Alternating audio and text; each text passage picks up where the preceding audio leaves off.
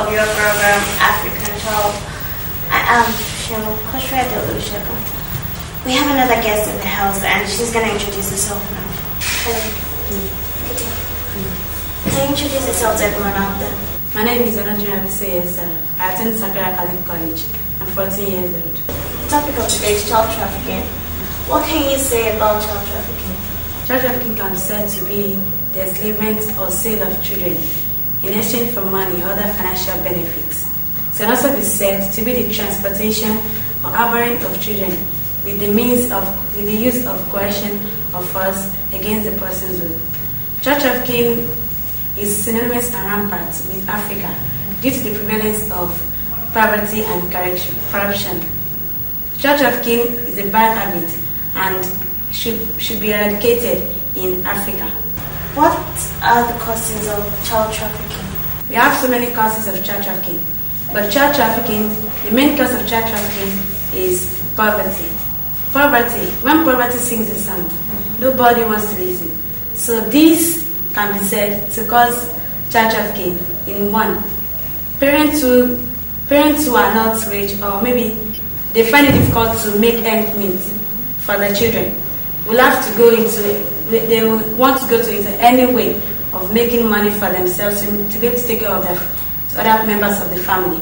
For example, if a man who is poor is sitting outside his hut, then his friend comes to him and say, guy, this and this and introduces child trafficking to him.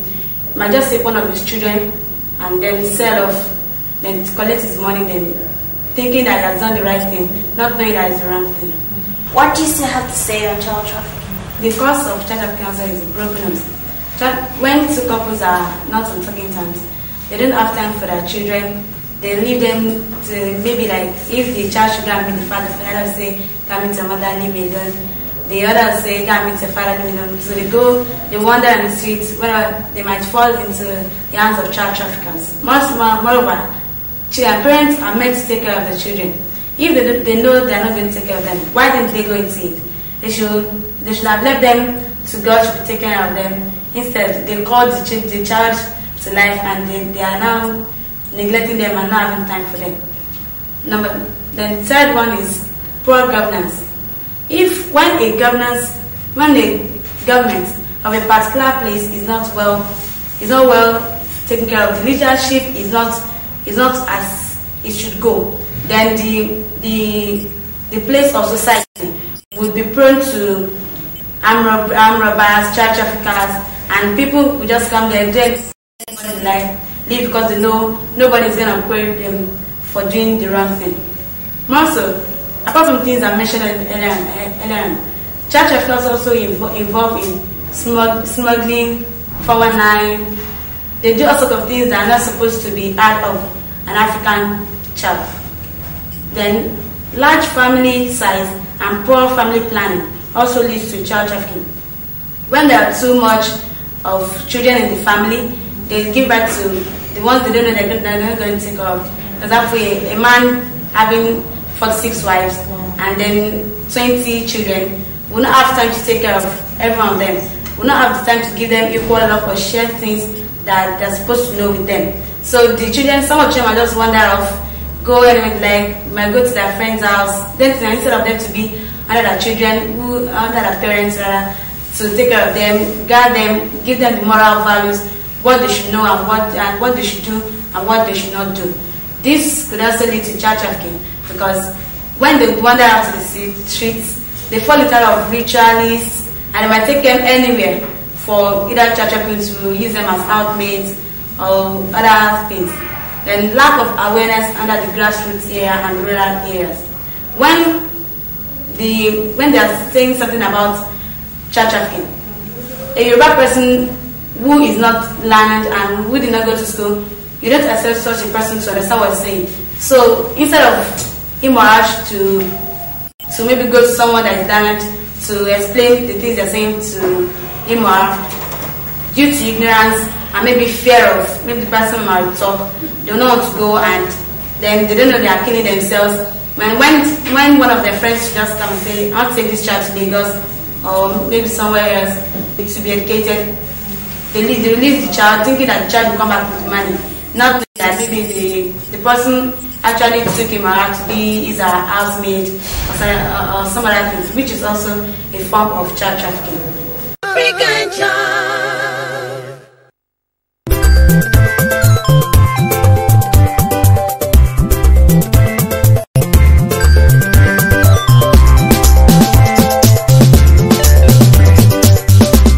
So what's your advice to everyone? My advice to everyone out there, I went with few words of a friend of mine. He says it is good to help people, but it is more fulfilling and more blessed to be kind to children. So I say every one of us should love children and we should think of a way to help them and stop this act of trafficking. Thank you very much, Esther. We've come to the end of today's show on the topic child trafficking. Esther has really spoken on child trafficking, how it affects the children and some ignorant people who do not know about child trafficking. So the media, television stations, radio stations, newspapers, make noise. Let people know that child trafficking is wrong. People should be assigned to villages in order to educate the villagers about child trafficking. Please stop abusing children. They are future leaders. Thank you for watching the show. I am Sean Kushredo. Join us same time, same station. Thank you very much once again. Bye-bye.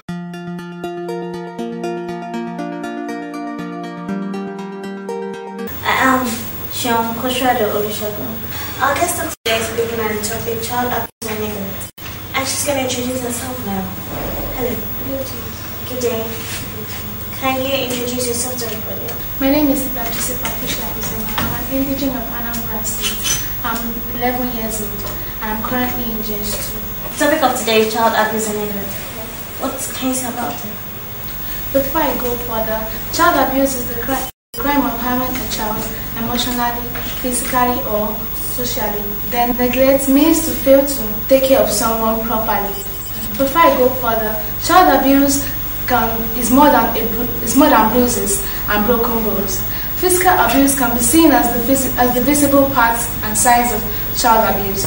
Then the one that leaves long-lasting scars in the mind of a child is that of the emotional abuse. Emotional abuse leaves long-lasting scars. When I mean emotional abuse, I mean when you tell a child over and over again that child is worthless, that child is of no use, stupid, or is an idiot. That thing you've said in that child leaves long-lasting scars in it and can never leave the child's mind throughout his life. And also, child abuse are not more from strangers. Child abuse can be more from relatives or family members or people close to or other people close to family. In the sense that child abuse is not only from strangers. Child abuse can also occur in the home. Like, have you ever seen a father sleeping with his daughter? Yes, that means that man is abusing his own daughter. And why child abuse is being respected is being taking place in the home, it means that more of child abuse has been taking place in the home. And go further, that even people that have been abused grow up to be abusers. That is, abused children grow up to be abusers. In the sense that maybe a child of 15 is being lured to prostitution. Then when that person goes, it's part and parcel of that person or the girl. And I say child abuse is taking place by bad people. Not only bad people take place in child abuse. Child abuse can also be taking place by people who has been abused before. Like I said, they were going to repeat the cycle of the abuse as they are being abused when they are in their early stage as children.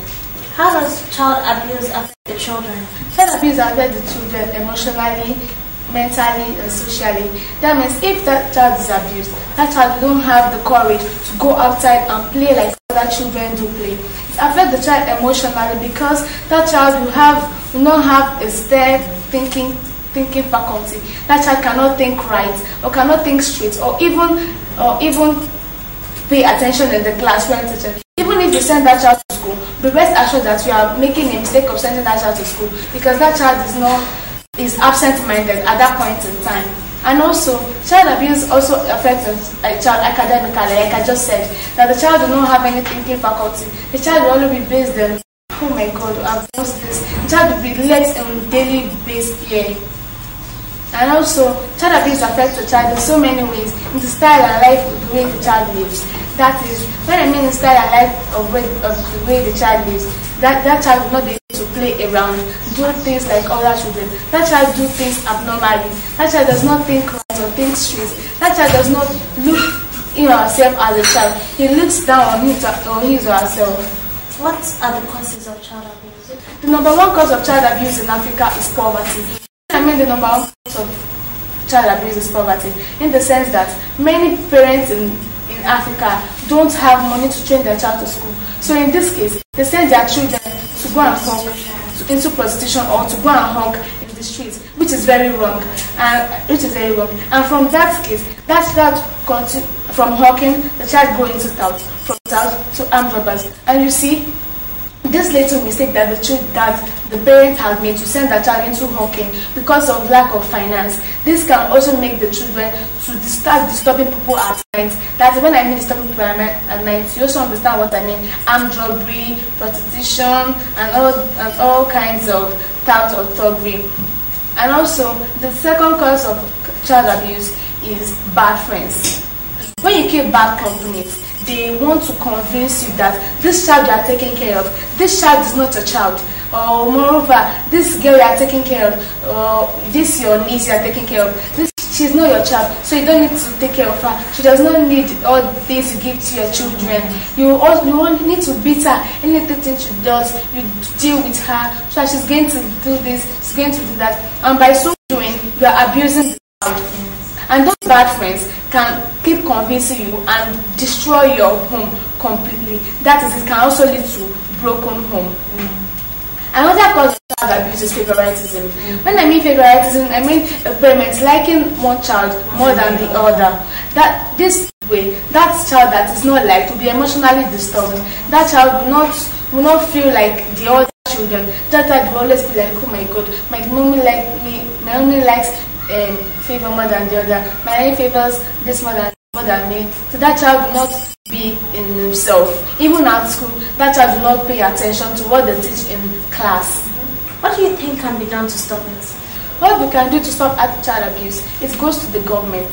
Not only to the government, but also parents and individuals like us. When I mean that, I mean the government to enforce laws that any child found on the streets should be arrested and taken to the parents, and the parents should pay the penalty of the abused child.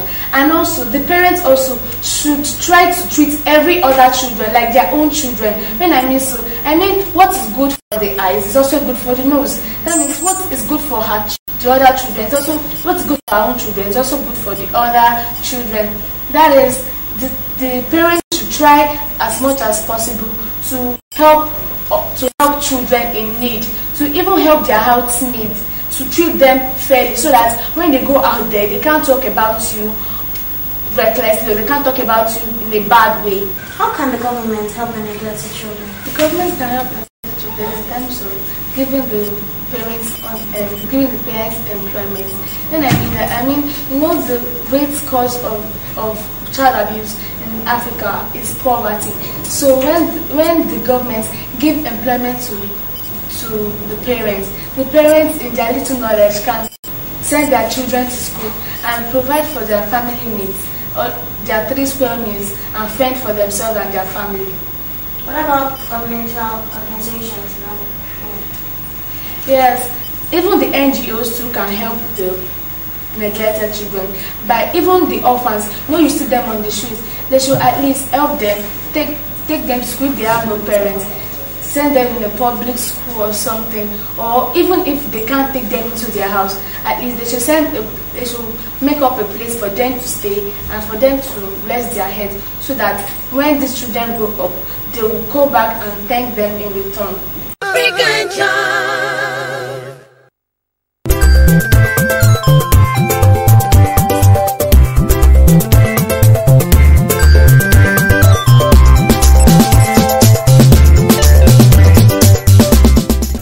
parents, you don't need to give your child out to anybody to train for you. You gave birth to the child.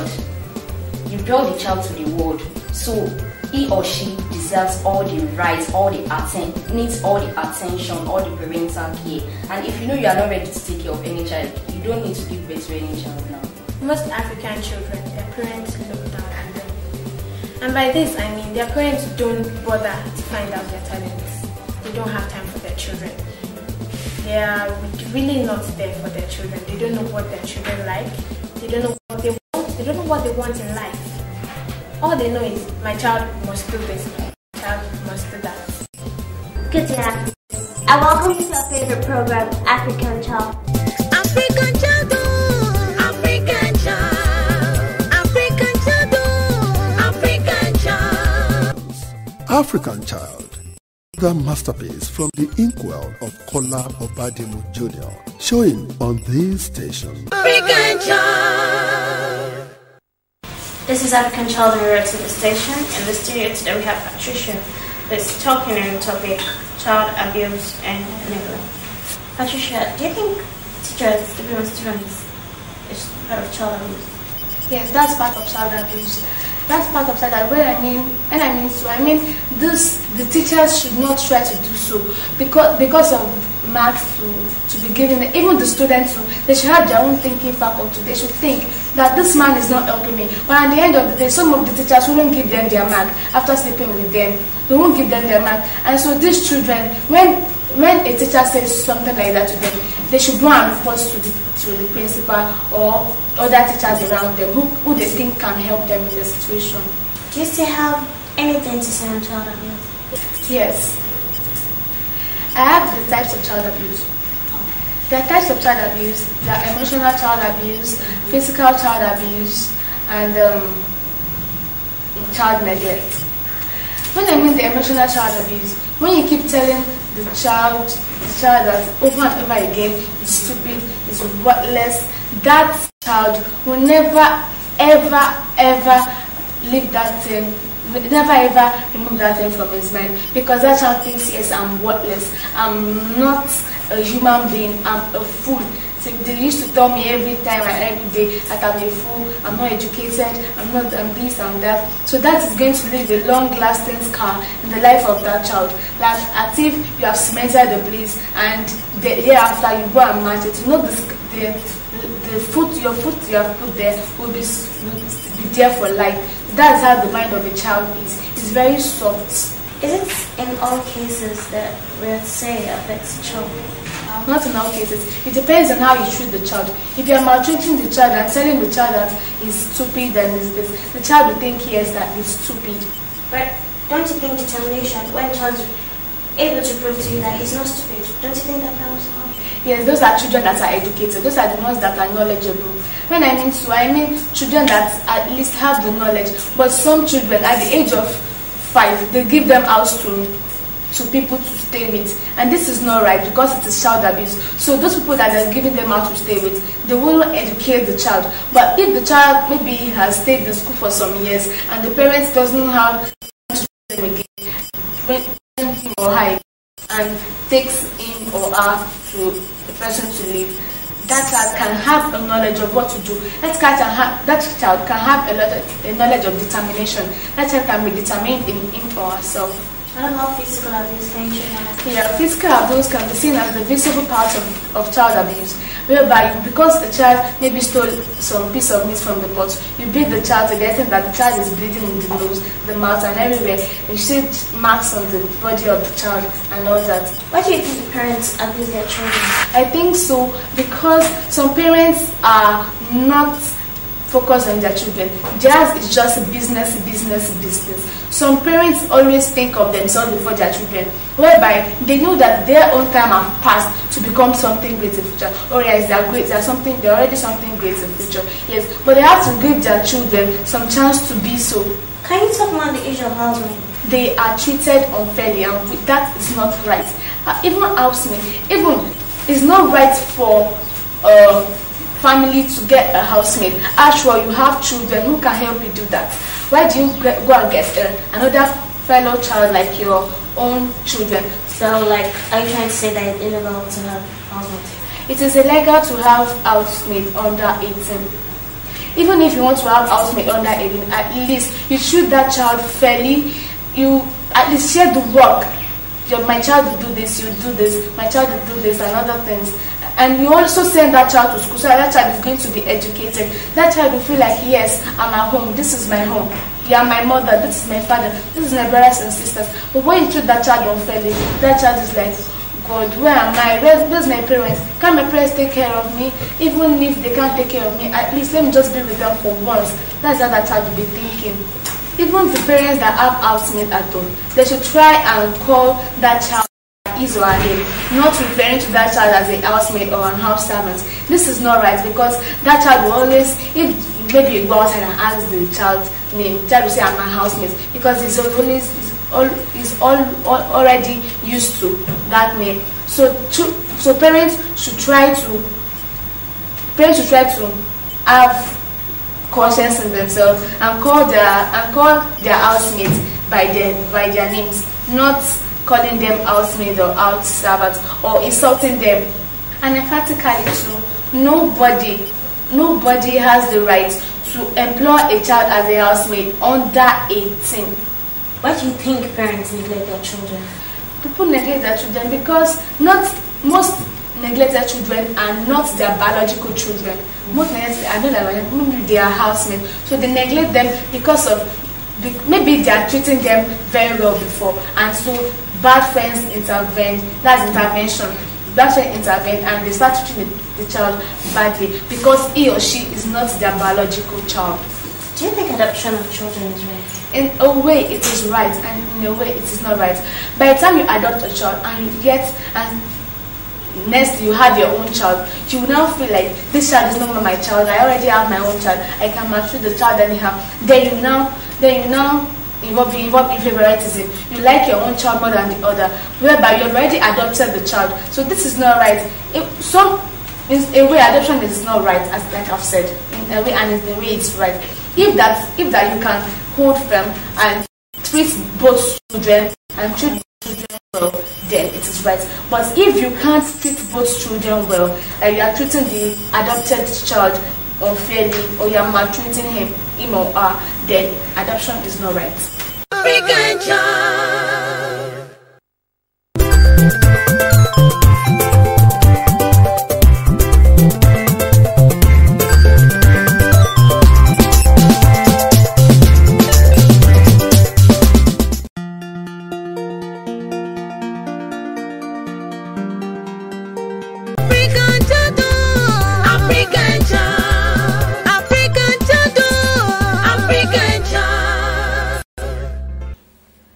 Wow, how time flies. So soon is another exciting package of your favorite program, African Child. I am Shion Koshodo Olusegun. In the studio today, we have a very wonderful lady.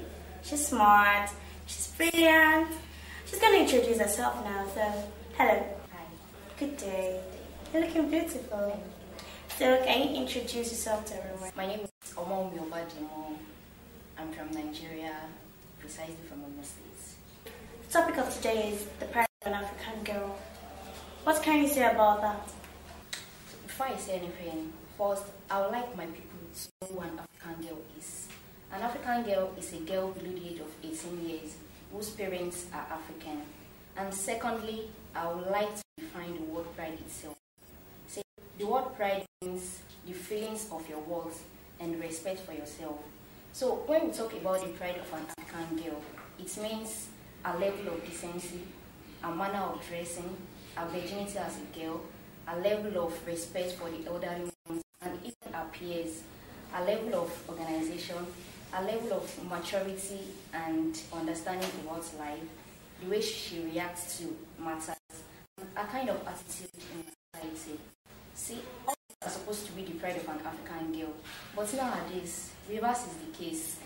Before I even talk about those that are in the higher institutions, I would like to start with those that are in the primary and secondary school. You see, a girl of 12 years who is already living the life of a married woman, She has already engaged herself in all manners of rubbish, like having a love affair, having sex, sending erotic messages, watching erotic movies, and even reading erotic magazines and novels. And when a girl of 12 years is already doing all this, what will become of her and her generation? Nothing good. Because first, she will start by disobeying her parents at home. She will start by disobeying her parents at home, her teachers in school, and even the elderly ones in her environments. And she will start losing concentration on her academics and her career, or even anything that will make her dream a reality. And all she'll be thinking of is how to get the latest clothes in town, how to get the hottest videos on her phone or her laptop, how to catch up with the most handsome guy in town. You see her at the age of 18, 20, her breast is already falling without even giving birth to any child. And it is this same set of girls that still put on uncovered clothes, going about advertising their second-hand bodies. I mean, bodies that you a girl cannot even see and appreciate, not talk of the elderly ones or the best out there. But what can the righteous do when the foundation is destroyed? I mean, what can the elderly ones in the society do when these kids are already exposed to all manners of indecency from their tender age? You see them at the age of 21, 22, they cannot even count the number of guys that are slept with them. And yet, they call themselves African girls. But I want everyone out there to know that losing your virginity before marriage is not our culture. Because if we look into the lives of our mothers and grandmothers, those are the people we can proudly call the African women, or the virtuous women. Because most of them were being disvirgined by their husbands. And it was even after their bride price has been paid. Let us now come back to our own generation. Before you can count 10 virgins out of 100 of girls, you must have walked around the old world. Let me now go to the level of those that are in the higher institution. You see some ladies in the universities, when they want to leave the house, they put on all these shirts, nice clothes, so that their parents will not know what they are doing in school. And when they get to school, they start putting on uncovered clothes. Some of them, they have their boyfriends, so they are so-called boyfriends, but they still go about to sleep with different men, all in exchange of money, just because they want to put on the latest clothes now, they want to use the latest phone. And even the Bible says all these things are vanity. And vanity upon vanity, all is vanity. Girls, we are the future leaders, we are the mothers of tomorrow, so why should we give out our body in exchange of money? That's on one side. I was now looking at the life of some girls who claim to be saints and who claim to be decent, and yet all the guys on the surface of the earth has their phone numbers and their data at hand. For crying out loud, as a girl, if a guy comes to approach you and you know you don't want to have anything to do with him, let him go now. Why are you exchanging number with him? Why are you calling him? Why do you go to his house? You don't need to send him text messages. Like, my daddy will ask you, do you think a guy that has had the mind of going out with you will be a true friend? He can never be a true friend. Like the popular Yoruba adage we say, as a lady, when you know you don't want to have anything to do with a guy, it is better you leave him, let him go. Because the guy, no matter the conviction, no matter everything, all he will think is how to sleep with you. So as a lady, I want us to make ourselves an icon to be reckoned with. The Lord has made our body his holy temple. So let us use it to the glory of God and to the help of humanity and to the help of the next generation. What is the pride of an African girl? The pride of an African girl is her keeping herself. Keeping her body, not using her body anyhow in exchange of money, or not allowing any guys to use her body anyhow. She keep herself for the husband that will get married to her. What destroys the pride of an African girl? The things that destroy the pride of an African girl is when an African girl does not have all these qualities I have said earlier on, like her being a virgin, an educated girl, level of organization, all those things, they destroy the pride of an African girl. How can an African girl maintain her pride? The way an African girl can maintain her pride is, one, by relating with the positive people, not allowing our negative peers to influence her, not allowing societal influence to affect her, and even the movies she watch or the kind of books she read. How can the parents help? The parents have a lot to do in this. One, they should try and check into the lives of their children whenever they are at home before going back to school, and even try to check them in school, because most parents don't have time for their kids. Most parents that are civil servants, they go in the morning, come back in the night. They don't even know what they do. They don't know the kind of friends they keep. And again, our parents should let us speak our dialects, because that also affects the lives of these children. When you don't allow them to speak their dialects, you want them to speak this English. I want you to speak English, I don't want you to speak Yoruba. So definitely, at times, the language you speak will determine the kind of culture you want to put on.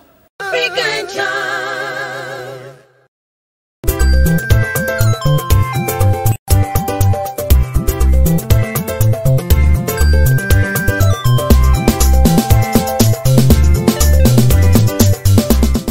Parents, you don't need to give your child out to anybody to train for you. You gave birth to the child. You brought the child to the world. So he or she deserves all the rights, all the needs all the attention, all the parental care. And if you know you are not ready to take care of any child, you don't need to give birth to any child now. Most African children, their parents look down on them. And by this, I mean their parents don't bother to find out their talents. They don't have time for their children. They are really not there for their children. They don't know what their children like. They don't know what they want. They don't know what they want in life. All they know is, my child must do this, my child must do that. Good day, Africans. I welcome you to our favorite program, African Child. African child, African child, African child, African child.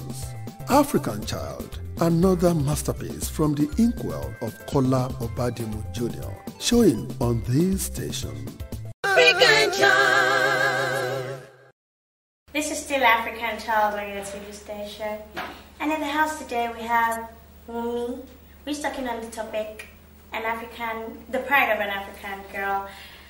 African girls out there, sit back and learn on how to maintain your pride. So Wumi, who are the people that help an African girls maintain her pride? The parents, the society, music and films producers too. They also have a lot to do.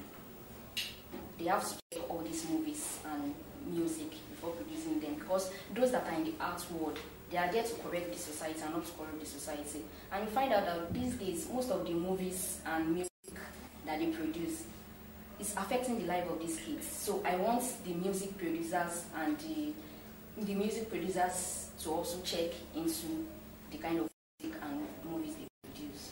What about girls who imitate bad girls? Those ones, I would say they don't know what they are doing. Because as a girl, why can't you let people imitate you? Let others imitate you. You must learn how to let others imitate you, not to imitating them all the time. You can also influence your peers positively.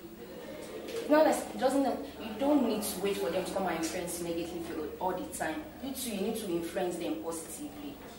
What can you say about secondary school relationship? Do you think it's right? No. Why? It is not right in the sense that the guy in secondary school, you yourself, you are in secondary school, you guys are not matured enough. And again, when you look at it very well, a girl of 18 years is more mature than a guy of 20 years. So those that are having a relationship in secondary school, it doesn't make any sense. You people just lose concentration on your studies, and all you'll be thinking of is how to hang around, how to meet each other, how to do all kind of rubbish. What about university girls who get intimidated by their lecturers? It is when you want to be intimidated by lecturers that you'll be intimidated. We have so many decent girls out there now. Even their lecturers, they do come to them, if you don't sleep with me, you will not pass. Yes, they still have their way. So that they report to the school authority or they report to their parents. But some, it's because they want themselves to be intimidated, and they will not even take any step about it. Yes, the lecturer said I should come and sleep with him for maths. What is there? Maybe it's just for maths. Let me do it now. What else can you say about the pride of an African girl? You see, when we talk about the pride of an African girl, like I have said earlier on, the qualities of an African girl, the virtues of an African girl, is for her to have all those qualities I've mentioned earlier on. One, keeping herself till marriage, not using her body, putting on her body, exchange of money. And you even see some girls, they will tell you, because my boyfriend cannot provide for my needs, I have to go out there. For crying out, like, why should he provide for your needs? He's not your parents, he's not your father, he's not. And as a girl, when you start asking guys for money, that means you are doing trade by barter. Money for hand, back for ground. And at the end of the day, when such a guy starts misbehaving, you don't even have the mouth, you don't have the courage to tell him, I am your girlfriend, I am your wife, this is how you should treat me. Because, you know, if he should leave you, that means that's the end of everything. No more latest clothes in town, no more latest phone. So I want all girls to carry themselves. We should not feel inferior, we should not belittle ourselves. We are the future leaders, we are the mothers of tomorrow. So we should make ourselves an icon to be reckoned with. How does the environment affect the pride of an African girl? A lot, because these kids, they see a lady of 25, 26 years because of what she's putting on, and they'll tell you, I want to be like sister this, I want to be like auntie that, I like the kind of clothes she's putting on, I like how when she receives calls, the way she talks on phone, so I want to be like her, I want to imitate her. So the society and the environment, so they are contributing a lot to the lives of these children by putting on uncovered clothes. It is what these kids see they want to do. Like, for example, now, a girl of 25 years in university comes to visit her parents, and a younger one, maybe a girl too, we see and say, oh, sister, I like your clothes, I like your mini skirts, I like your trousers, I like your jean. And the next thing she'll start thinking of is how to get this kind of clothes, how to put on uncovered clothes too. What about those that choose wrong people as their role models? Those that choose wrong people as their role models, I'll tell them they don't know what they are doing. Because you have so many people out there, good people, positive people out there that you can choose as role models. Not the negative ones that will influence your life, that will spoil your career, your future for you. There are so many negative people out there that you can imitate, that you can take as your role model. What about those that are innocent? I will not count anybody to be innocent. Because, like my mom will always tell you, a girl or a child that knows where to put food can differentiate between wrong and right. So I will not call anybody innocent, or I will not put the blame on anybody. And again, I want all girls out there to always live their lives as if they don't have parents. After all, we have so many people out there that does not have parents, and yet they are living a meaningful life. When we do this, that is when we not have any cause to put blame on anybody, even when we fall or fail. Because some people come and say, yeah, it's because my parents does not have time for me, it's because they don't give me money at home. You don't have any excuse to give out your body in exchange of money, because we still have some people that does not have parents, and yes, they are living a meaningful life. What about girls that are abused by their parents? I want the government to look into that. And I want all these NGOs, the British Council, UNICEF to look into this. I want the government to look into that. And parents, you don't need to give your child out to anybody to train for you. You gave birth to the child. You brought the child to the world. So he or she deserves all the rights, needs all the attention, all the parental care. And if you know you are not ready to take care of any child, you don't need to give birth to any child now. What about girls that have lost their pride? All is not finished for them. As they are listening to me now, they can still take a new lead. When you think about everything they've done, though it's a psychological trauma, but at the same time, they can still take a new lead, pray to God to forgive them, beg their parents, change their lifestyle, the kind of clothes they put on, the kind of friends they keep. And by this. What advice can you give to girls out there? My advice for girls out there is, one, they should learn how to carry out themselves. Because ladies, we don't need to belittle ourselves now. Like I have said, we are the future leaders. We are the mothers of tomorrow, the wife materials, the future materials. So let everyone see us and want to reckon with us. Let them see us and let your parents see you and say, yes, that's my child. Let the elderly ones in the society see you and say, yes, that is our girl, that is our child. Live your life, live a meaningful life, live your life to the fullest. Let everyone appreciate it so that even when you die, you would have laid a good example for the next generation. What is your advice to parents? Parents, my advice to the parents is that they should try as much as possible, no matter what, create time for their kids. Check them, check the kind of friends they keep, go to schools, visit them. You see some parents, their child is in the university for like 4 or 5 years, and they will tell you, my mom, they don't come to check me now. They believe I'm alright, I'm good. So my advice to all parents is that from time to time, we should try to check into the lives of our children to know the kind of life they are living and the kind of company they are giving. What can be done to stop girls from losing their pride? It is now left to the individual, because some parents, one, what I think can be done is for the parents to continue, no matter what, your child is still your child. Just continue to advise them. The elderly ones in the society, continue to advise them. The churches, they should try and preach more of this as a topic, as a sermon in church. Create youth forums, teach them. And I think there's nobody that cannot change. Anybody can change. Anybody can take a new leaf. Thank you very much, Rumi. Girls out there, I hope you learned a lot today. Please, let's maintain our pride. Don't let us be cheap, you know. Let's just keep it till the right time comes. Parents, help your children, especially girls, to maintain their pride, and we'll all have a brighter future. Thank you very much for watching this show. I am Shion Koshado Olusegun. Join us for another exciting package of your program, African Child. Thank you very much once again. Bye-bye.